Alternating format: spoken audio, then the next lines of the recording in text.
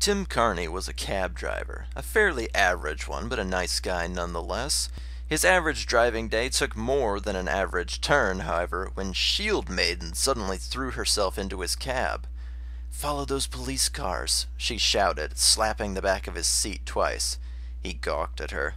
A trim, man-shouldered woman in a purple leotard, mask, and boots sat in his back seat. "What the—" he exclaimed. "Come on," she said again. "I can't fly. Let's go." She pointed as another trio of cop cars screamed past them and around the corner. "Oh boy." He threw it into gear and stepped on it. "Hope insurance covers this." He nearly nailed a bike messenger, scratched a mailbox, tore around a corner, and gunned his engine. He wagered a glance in the rearview mirror at the tense, glistening woman in his back seat. She was looking out the windshield eagerly, poised to leap out as soon as he stopped. "It's the bank on 1st and 3rd, she murmured mostly to herself, wiping her brow and scrubbing her hair out of her face. She picked at her shield that had stopped more than a few bullets tonight. She'd followed a suspicious-looking character or two down some dark alleys and overheard just the right info, but she'd been spotted. Something big was about to happen, and she'd stumbled across a gathering point. Not drugs this time, but henchmen. Lots and lots of them, waiting to converge on a single location. Waiting vans that were going to go all over the city to confuse the police were poised and ready, but she'd taken them out easily enough. Now the main event was coming. Tim the cabbie slammed on the brakes and Shield Maiden threw the door open. "Thanks," she shouted over her shoulder. "Wait, your fee!" he cried, pointing at the meter. I'm gonna eat that, aren't I? No one would ever believe a superhero had bummed a ride off him to stop a bank robbery, especially not his hard-ass of a boss. He banged the steering wheel and quickly sped away before things got too dangerous at the bank. Shield Maiden ran onto the scene. The police had set up a barricade and had plenty of firepower pointing at the front door and surrounding glass walls. Cars were turned sideways and there were several spotlights searching the side of the building. Shadows moved beyond the windows, but it was hard to see who was who. Without knowing what else to do, Shield Maiden scaled a car and leapt over the barrier to someone with a walkie-talkie. "What's happening so far?" She tried to sound confident and demanding. "Who the heck are you supposed to be?" the silver-mustached officer demanded, taking in her outrageous outfit. "Get back with the others." As if on cue, the long barrel of a rifle pointed out of a high window. Shield Maiden's eyes caught the tiny glint of metal and she whirled about, lifting her shield high. The bullet blasted off the golden surface of her shield, screaming like a struck bell. She knocked the older officer to the ground as a spray of bullets rained all around her, kneeling into a defensive position. She grit her teeth until the police pulled themselves together. The spotlights converged on the shooter and they returned fire, making the gunman retreat. "Shield Maiden," a much younger police officer said, pointing. "Shield what?" The older officer scrambled for safety out of the firing zone. When they were safely behind an armored van, the younger officer spoke again. "It's Shield Maiden. She took out Lord Dragon only a few weeks ago. It was in the papers," he said, adjusting his hat. "What's happened so far?" Shield Maiden asked again. "Goons and gunmen, some pretty heavy firepower," another officer said. "Too many hostages to sweep the place with SWAT. They're holding almost everybody in the vault, but you'd need to close it to ensure everyone's safety, and we can't do that remotely." "Who are they?" Shield Maiden was scanning the building in case another gunman appeared. "They call themselves the 1,000 Hands." The younger officer opened the armored van and invited her in. Inside was filled with screens and streams of data. The woman behind all the computers gaped at her but quickly remembered herself and coughed. "Supposedly, it's a gang with 500 members and a waiting list in case any of them ever dies." "How many are there?" "Not 500, but not a few either." The man shook his head. "So here's the vault, and here's the front." He pointed to several places on a waiting map of the building. "If we could get the vault closed, the hostages would be safe and we could sweep the building. The only problem is getting there." "I'll get there." Shield Maiden nodded seriously. "Won't they see you coming?" Yeah, but they won't be able to stop me, and when their guns don't work, they'll fall to pieces, Shield Maiden said, running a quick hand through her hair and stepping down and out of the armored van. Nice, mumbled the woman behind the computers, watching her go. At least take this. He gave her an earpiece. Shield Maiden nodded and took it, tapping her ear twice. I'll be in touch. She smiled. Gathering civilians pointed and took pictures with their phones while police tried to usher them back out of firing range. A young black woman with mannish shoulders and a shield on her arm strode towards the bank steps. The asphalt, sidewalk, nearby cars, and more were riddled with bullet holes. They must have carted in a lot of ammo doing this. A quick tinkling of glass around her feet made Shield Maiden look up just in time. Minigun! Someone roared, and everybody threw themselves behind cover. Bullets rained from the sky as another gunman appeared toting a massive spinning machine gun in his hip. Police cars exploded into flames, flying over themselves and landing upside down. The armored van shook and rattled until both of its left side tires exploded. Bits of stone and asphalt flew and rained in all directions as the stream of bullets sprayed in a wide arc. Civilians ran and screamed in terror. Shield Maiden lifted her shield high as the bullets rained all around her. She gritted her teeth and shouted in effort as they spattered and ricocheted and dug at her shield. It would not bend. It would not break. But that was not the case for her arm. Falling to one knee, she pressed her palm against the hot backing of the shield to hold it steady. She's drawing attention! Return fire! 20 or 30 police officers popped bravely up from behind their barriers and vehicles, shooting wildly up at the man with the minigun. He quickly retreated, but Shield Maiden did see a spray of sparks from his chest.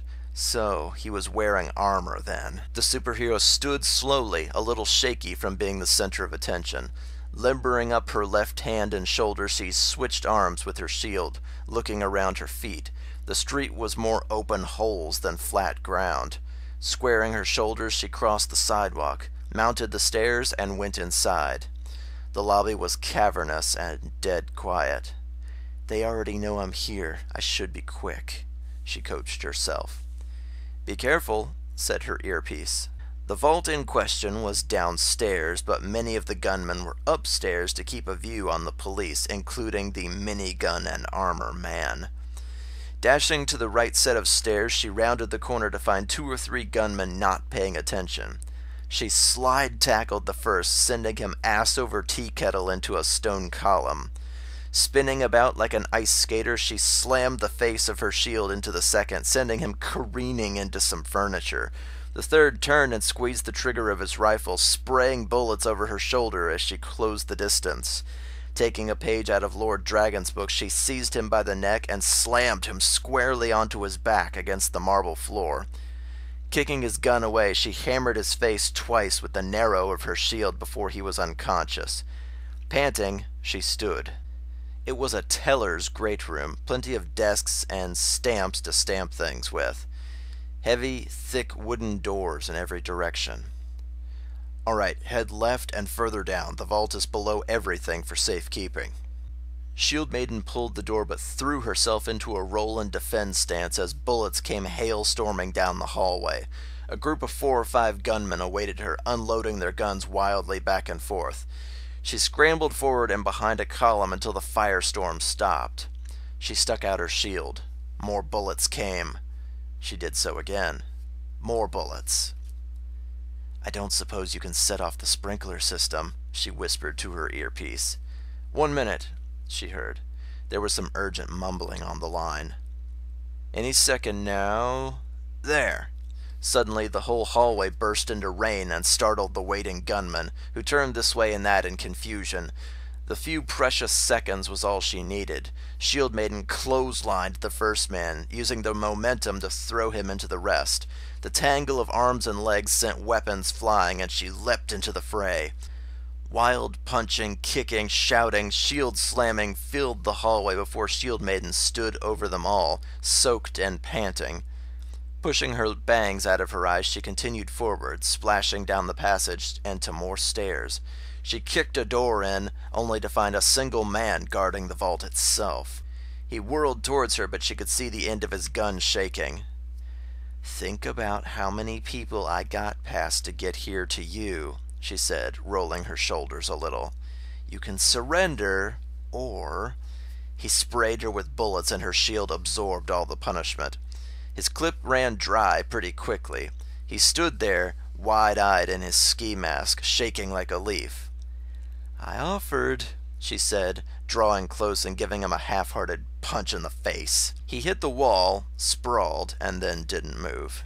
A large group of bank tellers, janitors, and a few others were in the vault when Shield Maiden got close enough to see. They stared at her in shock. "Who is that?" one of them said. "I'm Shield Maiden. I came to rescue you," she said, checking the hallway behind her in case more gunmen from the Thousand Hands came. "Are all the bank employees here?" "Yes, it's late, so almost everyone else had already gone home," an old woman said. "Are you going to lead us out of here?" "No, it's too dangerous," Shield Maiden said, shaking her head. "We have to lock you in the vault where it's safe until police and SWAT can clear the building of all the gunmen." "Won't we suffocate?" one of the janitors wondered wildly. "Oh no, there's an air vent for just such a lock-in incident," the elderly bank teller said, pointing. Everybody craned their necks. A tiny vent the size of a bread box was in the corner of the ceiling. "The police will come get you when it's safe, I promise." Shield Maiden took the massive door in both hands. "Stay here." She offered up her best superhero smile and pushed the massive vault closed. Reaching, she tossed the barred dial to spin it securely into place. She touched the earpiece. "The hostages are safe. Send everyone in." "Roger that, Shield Maiden. Come on out. We'll take it from here." "Will do." She smiled and puffed up her chest, feeling like a job well done. Even from where she stood, she could hear windows breaking and lots of boots stamping up and down the stairways. The purple-clad hero made her way up and out to the ground floor. She paused in the entryway, watching various groups of SWAT move through the rooms. A lot of guns got pointed her way, but when they realized who she was, they let her pass without a second glance. "Shield Maiden." Her earpiece crackled to life again. "Yes?" "The man with the minigun is still in the building," he said gravely. Shield Maiden paused, looking at the quartet of elevator doors to one side of her. SWAT was taking the stairs. She bit her lip. Should she press her luck?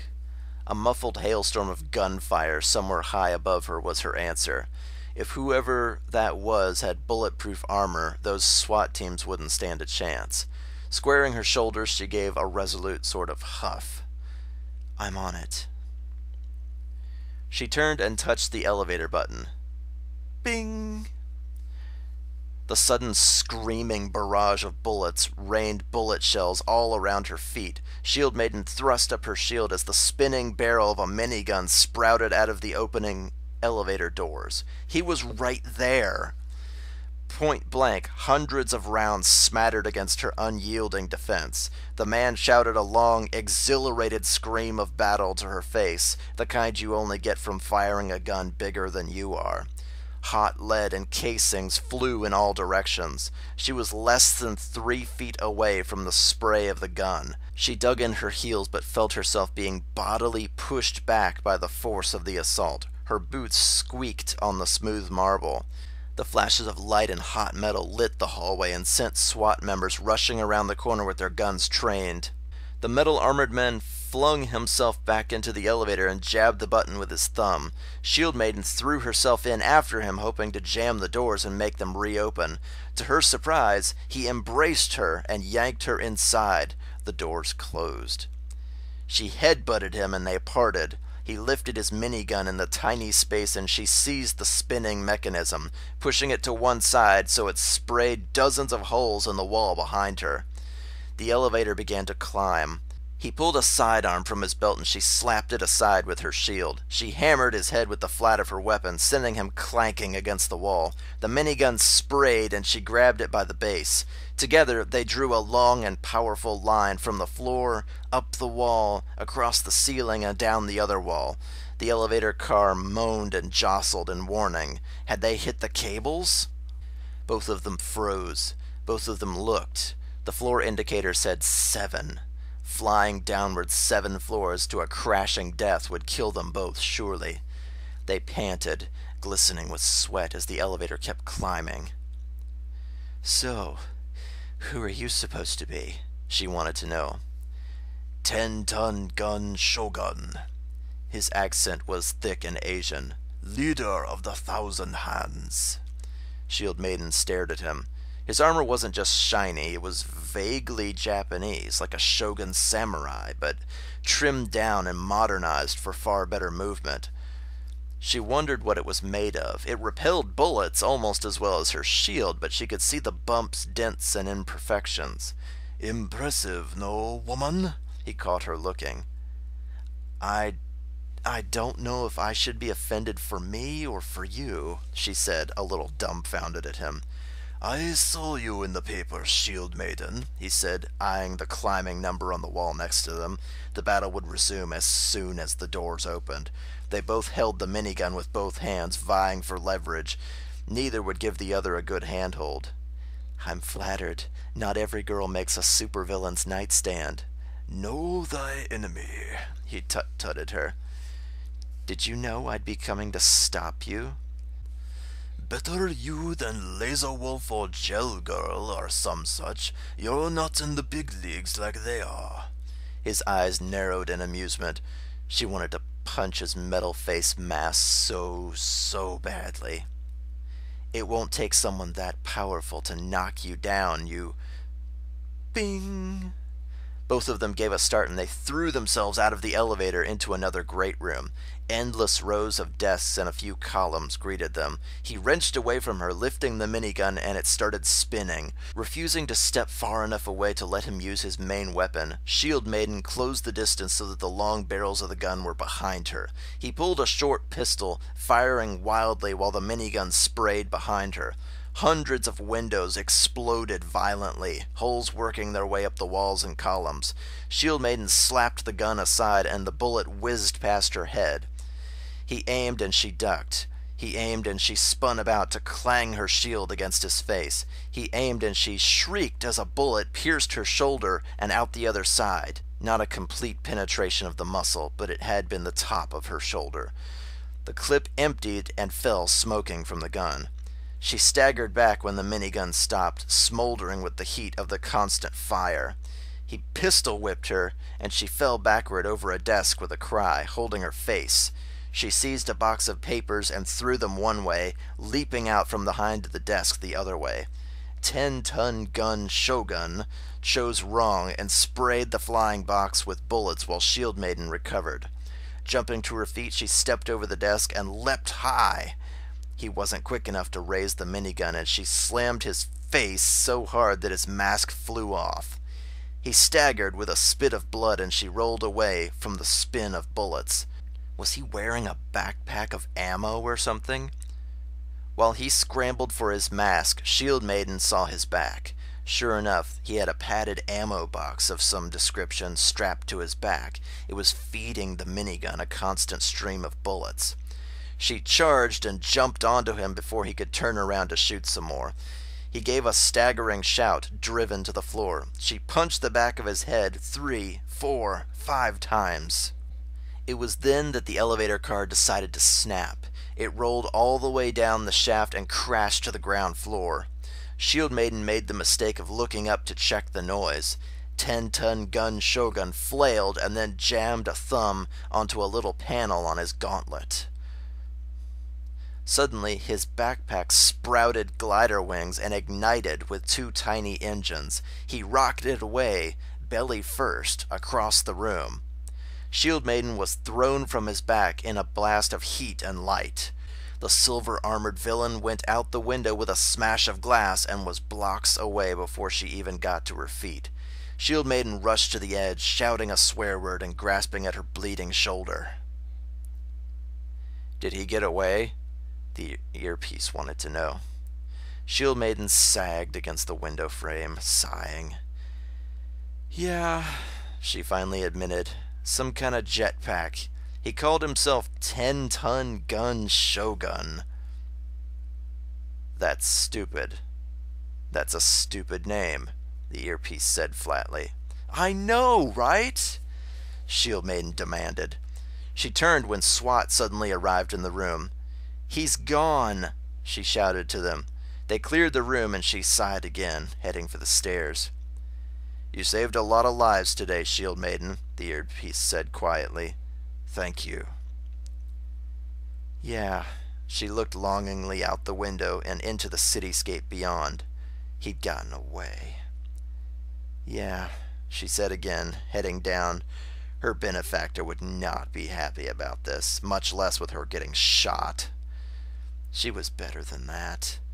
Shield Maiden rolled her eyes at the lecture she knew she was going to get. A few days later, Wanda sat sulking in her antiques and curiosities shop. He'd gotten away. Damn it. Even selling the Raven skeleton to an enthusiastic collector for $300 hadn't cheered her up. She touched her forehead where she'd been pistol whipped.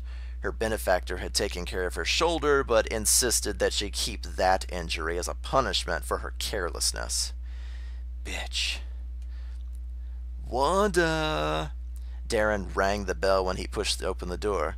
I brought smoothies, he sing-songed. He froze in the doorway. Oh my God, what happened to you? He charged the front counter to hold her face with both hands, practically throwing the drinks down. Did you get mugged? Sorry, not that interesting. She gestured to a shallow cardboard box that she'd prepared for the lie she was about to tell. A shattered ammonite fossil the size of a dinner plate was inside. He frowned at it curiously and then looked at her. That's what I get for keeping that on the high shelf. The lady that wanted it had a heart attack when I fell off my stepladder and it hit me in the face. She pointed at the bruise on her forehead. Oh, baby, he said sympathetically, leaning and tenderly kissing it. It pulsed in pain, but she smiled at him gratefully. She took the smoothie with her name on it and pressed it to her forehead instead of drinking it. Yeah, there you go, see? I help sometimes. Darren stroked his goatee twice with a grin. Yeah, you really do, she giggled at him. They made small talk for a bit. Truth be told, the shop was doing pretty well lately. With all the damage from the fight between Dr. Galaxy, Laser Wolf, and Gel Girl, many people in the city were getting new dwellings after their old ones were destroyed. That meant decorating, and that meant visiting curiosity stores like hers for interesting items. Wanda had raked in more than she'd spent at the police auction in less than a week. How'd the photo shoot go? They wanted me to model in some Christmas underwear that had mistletoe hanging off the crotch, he said. She snorted, grinning at the image in her mind. I told him no, so we went straight to the summer trunk shoot, and my agent is setting up something for later this week, something suntan lotion related. Huh. Well, I drove past your chapstick billboard a few days ago. Wanda tapped her phone a few times and turned it around to show him the picture. She'd taken a selfie in front of the billboard, dazzling smile and pointing up at it. He grinned appreciatively. Mom says to tell you congratulations. I love your mom. She's too nice to me. Darren chuckled, leaning on the counter. They leaned to kiss, but a sudden gaggle of children came in with trading cards to buy and sell.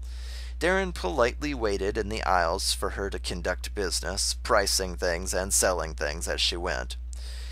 It amazed Darren sometimes how many facts and figures Wanda could scramble around in her brain all at once, and it was a little intimidating sometimes. Oh well, he was just a pretty face in her life, he guessed. The thought made him laugh, and he pawed through some of the dusty books on a kiosk. When the last kid was gone, Wanda found him in the aisle. Where were we? She waggled her eyebrows at him. Oh, Miss Summers, no, not my virtue. Darren laughed when she palmed his chest to push him against a display case. He put his forearm over his forehead dramatically. Yes, yes, your virtue. She laughed aloud, kissing his neck and working her way up to his lips. Her phone went off. Ugh, she grumped, sagging. Darren grinned at her, frozen in place like someone had paused a movie. She swatted him, and he laughed, going to sit on a bar stool that sat in a corner. He knew business was important. Wanda Summers, Collectibles, Antiques, and Curiosities, she answered. Wanda, it was Aiko's voice. I need your help with something. That made Wanda pause and frown. Aiko never directly asked for help with, well, anything. Darren saw her smile fall and he mouthed a question. She mouthed Aiko's name at him. Come home after your shop is closed. I need you for something important. What is it? Wanda wanted to know. It's private, Aiko said carefully. Her usual flat tone actually faltered for a moment. We'll talk in person. She hung up after that. Huh, Wanda said, looking at the phone. She saved the number to read home from then on, so she'd know the number when it popped up again. What was that about? Not sure. Maybe she needs dating advice. Got a man in her life finally? Darren said innocently. She swatted him on the shoulder as she walked by, fishing behind the counter for her phone's charger cable.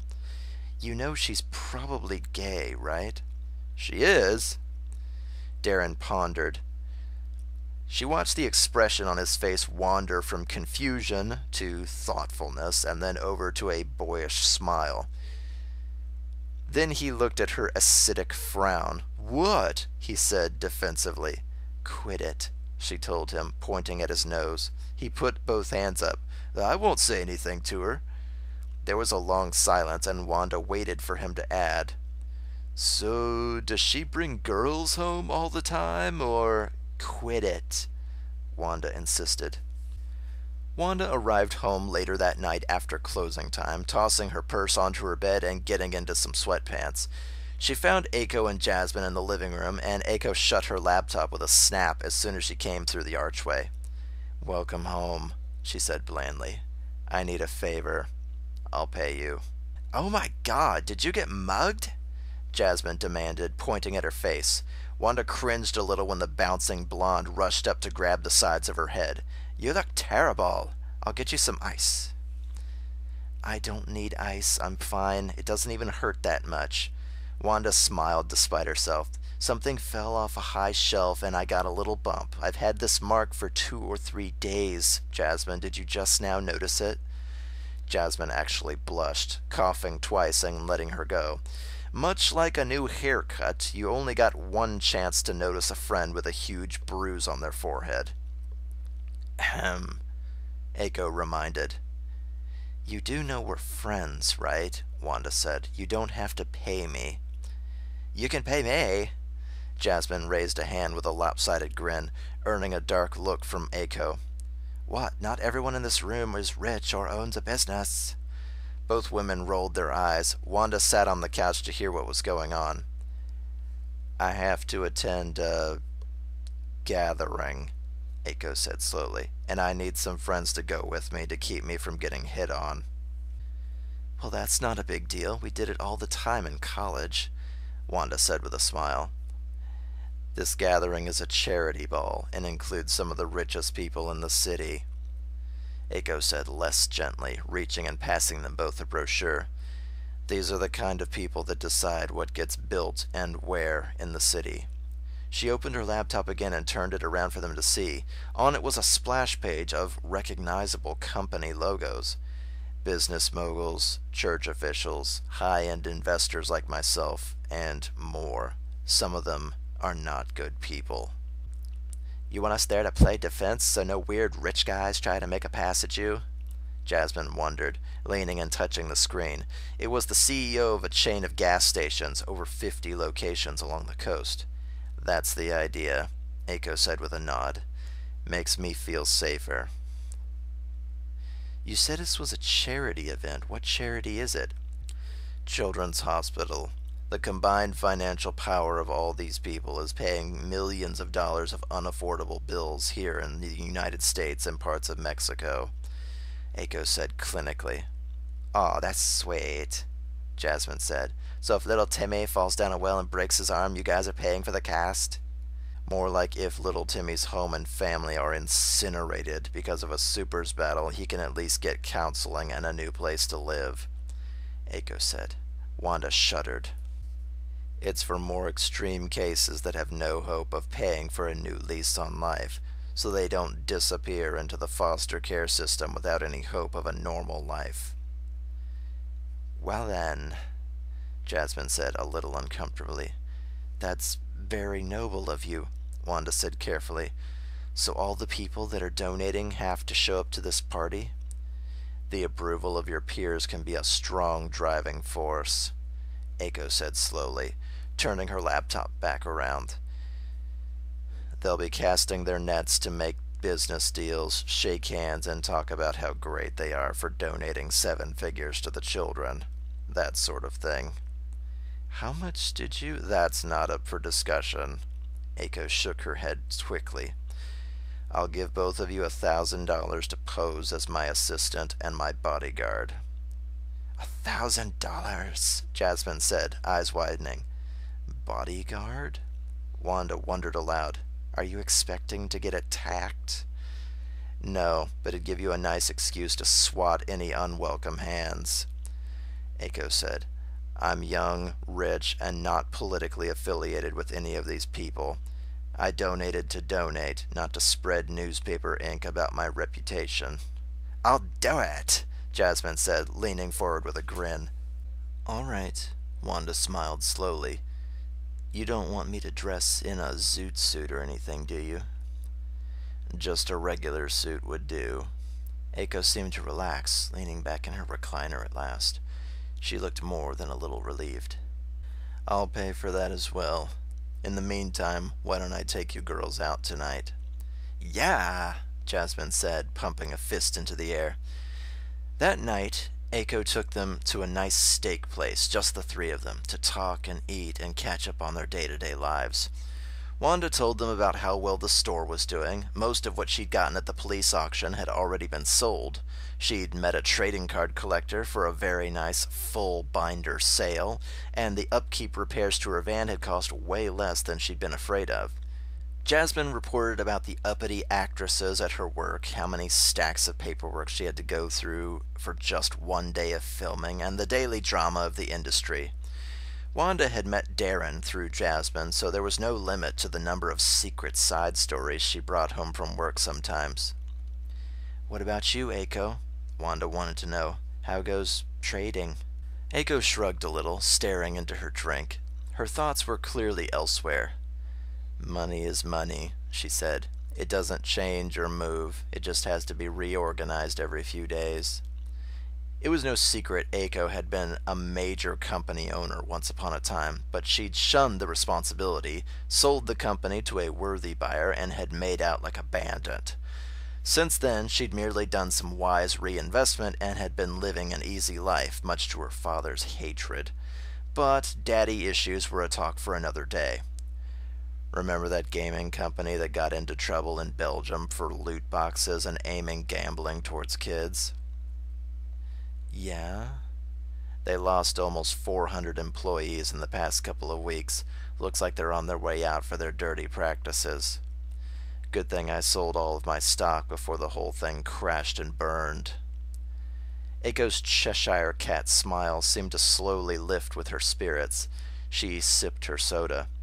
Wanda wondered, not for the first time, just how much capital Eiko could sling around at a moment's notice, but she was too close of a friend to ever talk about the subject. The conversation meandered for a bit while they wined, dined, and got a cab home. Eiko rested her head against the window, not something Wanda had ever seen her do. There was probably more to this than she was telling them, but if she needed support, she would get it. The night of the charity event, the 3 of them arrived by Wanda's van. Eiko stepped into her heels before stepping out into the dusty alley Wanda had chosen. A glittering midnight dress clung to her body, but didn't show off any skin, tying tightly up and around her neck. Jasmine wore a cheap gray business suit, the only thing she could find on such short notice, and Wanda had rented a man's suit to accommodate her wide shoulders. They stopped to check each other over and then rounded the corner to go up the sidewalk and into the event center.